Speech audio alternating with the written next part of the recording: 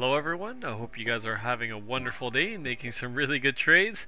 And what a day for Bitcoin. We can see that today we printed a new all-time high for Bitcoin. We reached $67,000 on Bitcoin, and wow, what a pump right here. And yep, I actually did end up trying to short this, actually close to the all-time high, thinking we might have a quick reversal down before a next leg up. But yeah, even though I used very low leverage and proper risk management, I was planning on putting my stop loss at 5% when I got to work. By the time I got to work, my quick 5-minute drive to work, the price had already pumped up to already 65,500, so I immediately closed my short right there. So sorry about that, guys. I try to get my shorts closed earlier next time, but nevertheless, it was only a small 10% loss and only a small portion of my account. So all in all, looking really good still. And even though we lost a very small amount today, we made our spot buy is still in massive profit. We actually reached 50% profits today, but right now we're sitting at 45%. Still very good though. I think now that we've reached the all-time high, we have a very good chance of hitting these levels right here, such as $87,000.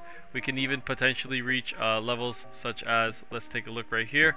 I've outlined them before. Nope, that's not the one. Where is it? There it is. $74,000 and $77,000. So I would be looking at levels such as these. We could actually take a look at a fib extension level that I've drawn right here as well. Once again, just reiterating for you guys. Oh, sorry, this is the wrong chart. This one right here.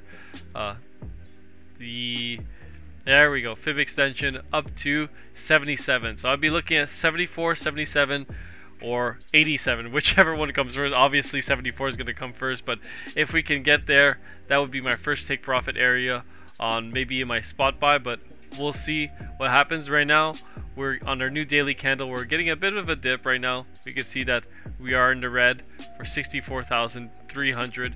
I'm not too worried at all, to be honest. I think this is very normal. You know, after Bitcoin's massive volatility towards the upside, you're gonna get some downwards pressure, maybe some panic selling quickly, right? People selling into the dips. I might open some long positions, possibly at 61,000 to 60,000, if we even get to those levels. But yeah, all in all, looking really good, guys. Congratulations to everyone today that was making their trades. I was extremely busy at work, and we even had some clients ask me about Bitcoin. Obviously, I could not talk about it for obvious reasons because of regulation and stuff. But yeah, people are starting to get very interested. I have family members messaging me now because of Bitcoin. And I believe it's going to continue to rise, as we can tell right here.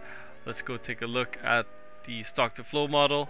We could see that Bitcoin is in fact making a new all-time highs, and we don't make all-time highs in a bear market. So we are still in the bull market. For everyone else kept saying that we are in a bear market, I don't think we are in a bear market. I think we are in a bull market still, and I believe we could possibly even reach targets such as 120,000 to $218,000 or $250,000. We could even exceed this level. So don't doubt yourselves saying that it's over. You know, we still have ways to go. I think we have a very good chance of hitting these levels right here. And yep, just take a look at the amount of monetary policy that the government is printing. All of these things coming into play. Low interest rates.